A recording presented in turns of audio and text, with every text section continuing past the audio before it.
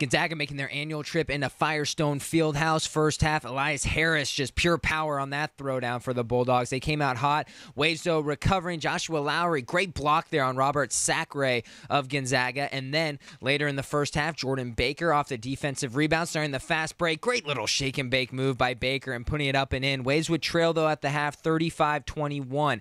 Second half, though, different story offensively for the Waves. Nico scouring the three ball from the corner, and then Baker driving baseline. Pretty little turnaround J for Jordan Baker. And then Joshua Lowry caps off an 11-0 Pepperdine run that brought them to within 2 with under 10 minutes to go. They kept it tight.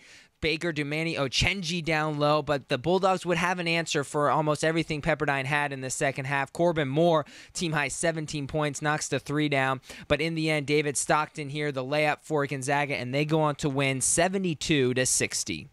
Gonzaga defeating Pepperdine 72-60 here in Firestone Fieldhouse. Coach Marty Wilson with me. Coach, I know the final outcome wasn't what you hoped for, but you have to be proud with the way your team competed, especially in the second half. Well, that's what we talked about at the end of the game in the locker room, just of how proud we are as a staff to coach these guys, to continue to get the most out of them. Our guys did compete. We were very physical at both ends, offensively and defensively, but I'm most proud of how we competed offensively, executed, understood where the ball needed to go, got the ball to the right people, and we made the right decisions by shooting almost 54% in the second half. This is another high-quality opponent that your team has played very competitive throughout the entire game. What does that say to the team, both now and where in the future, where it's heading? Well, we told our guys a couple of games ago that there's a thin line between the elite in our league and everybody else.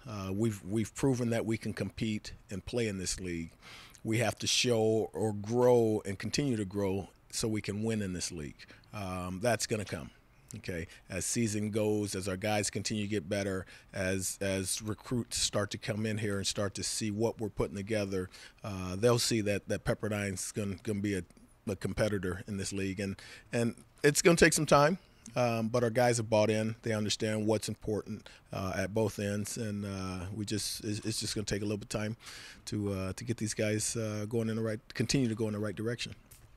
Well, a tough game in here for Pepperdine, competing very hard against the Gonzaga Bulldogs, falling 72-60. Waves next in action this Thursday, home against San Diego. Appreciate the time, Coach. Thank you.